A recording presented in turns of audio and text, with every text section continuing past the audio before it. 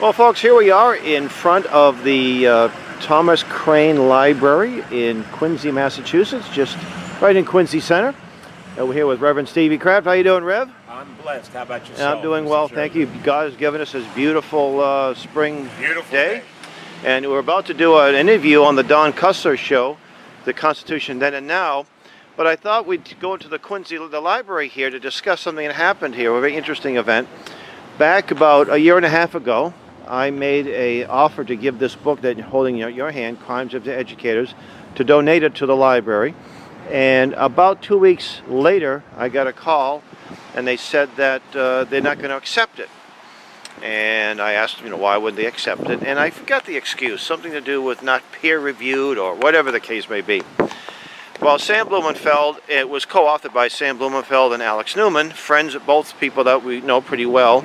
Sam has since passed away. Sam's a dear friend of ours and also an instructor at Camp Constitution. Interesting about Sam is that he taught here at the Quincy schools, and one of his books, at least one, is in the library called How to Tutor. Not very controversial, I don't believe. Although, of course, back in the 70s when it was first published, the idea of people educating their own children was not too well accepted. And I just took it in the library, and we saw some of the books that you saw on the shelves. What would you... I saw many various and diverse topics on the shelves that we looked at. And I was completely befuddled to try to make sense of why, since we saw that How to Tutor by Sam Blumenfled is in the library, I could not understand what do they mean when they say that it has not been peer-reviewed.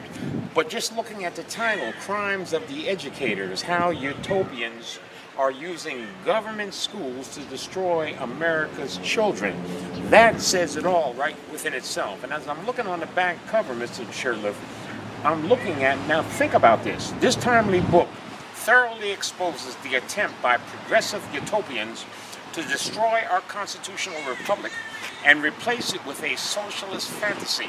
And they have spent 100 years gradually dumbing down the American people by departing from traditional phonics method of teaching, reading, and replacing it with a look-see sight method that has led to a dismal decline in literacy among Americans. The utopians have purposely crippled America's future in order to fundamentally transform the nation, its values, and its system of government. This says it all right here, and I believe because of the truth and the controversial topics, that's right. Right, that this book entitles, that they decided that this book was a no-no.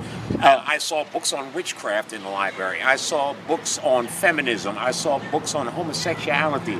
I saw books with every title under the sun. Edgar Casey's books, yes, the Quran. Everything. And to their credit, they had some conservative titles in there as well. I saw Bill O'Reilly and Ann Coulter and slouching toward Gomorrah. But I cannot understand for the life of me why they have such a problem with Crimes of the Educators, other than the fact that it's definitely not politically correct. And what's fascinating is that you would think people that are in the library business or community, however they call themselves, they would think that they would encourage people to be good readers, and they were the first ones that probably, when they say that people have been here 20 or 30 years, can see the decline of reading skills. Yes. And they should embrace books like this. Yes, exactly. But I use the educational mafia. They have a lot of power. Now, that book, it was banned. I use the word banned because the libraries have the sanctimonious banned book week or banned book month when certain books... Now, banning a book is a serious thing. Yes. But they didn't ban it. We published the book, published by WorldNet Daily. People can read it. Other libraries do carry it. Braintree, which is the next town over, has no problems with this book. I think you can get this book in downtown Boston Library. So why here in Quincy is that the medical, that educational mafia a little bit stronger here? Or could it be that a librarian maybe has a relative who's a teacher and this doesn't sit well? So it's very arbitrary, yes, that would be my guess.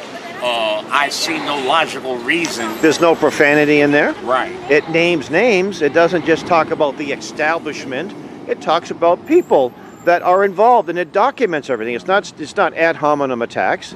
It goes into the history of government education from Horace Mann to John Dewey, and it simply quotes what they've written. Yes. But there's a chapter in that particular book that should be of particular interest to people who are black. And chapter 21, Eugenics and the Creation of the Black Underclass. And I'm just going to read one paragraph out of this, Mr. Shurtleff. One of the evil fruits of the tree of evolution is the idea of eugenics. That notion that human beings can be bred to perfection by the same methods used to breed perfect cattle. Since evolution itself reduces man to the level of animal, it is not surprising that eugenics was adopted by many in the educational elite as a means of solving man's social problems. So this chapter talks about how a black underclass was created by the white elite, and those same the sons and daughters and granddaughters of that same elite don't like to discuss this. No. Because this is overt racism. Yes. This is worse than the Klansmen with their crosses. Yes. This is the kind of racism that destroys a mind. Yes, and it's labeled scientific.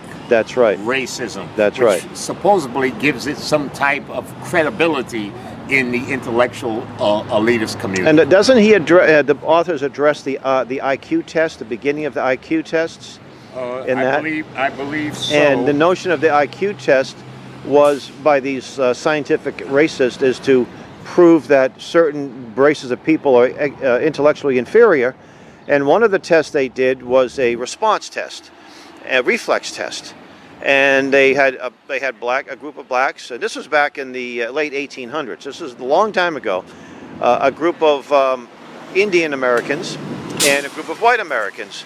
And they determined that the white Americans reacted to stimulus a little bit slower than the other two groups. Therefore, they concluded that the smarter you are, the slower you react to stimulus. Yes, on page 183 it says, one of the earliest tests to determine racial differences was conducted by R. Mead Bach and published in the Psychological Review in 1895. It was a reaction time test using 3 groups of males, 12 Caucasians, 12 American Indians, and 11 African Americans. They were tested for the speed with which they reacted to the sight of a pendulum, a particular sound, and a slight electrical shock. The American Indians reacted fastest, the Caucasians slowest, and the blacks fell in the middle.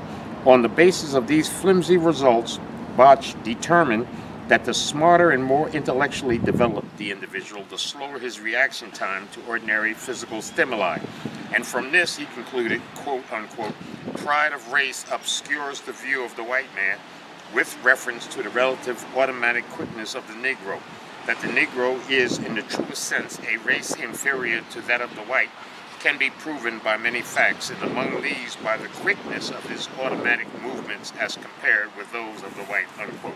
And it's pure baloney. Of course it is. Somehow that if you're faster to respond to something, you're somehow stupid. I would say that probably is a sign of a little more intelligence. Well, people can get the book. You can't get it in this library, but you can probably request it, and they would have to go through the motions. But you're better off buying a copy on Amazon. It's published by WorldNet Daily, Crimes of the Educators. And if you live in Quincy, or you want to give a call to the Quincy Library and say, hey, look, there's room in the shelves for a book like this. Yes, definitely. And you can't hide this fact. This stuff is going to get out. It's slow.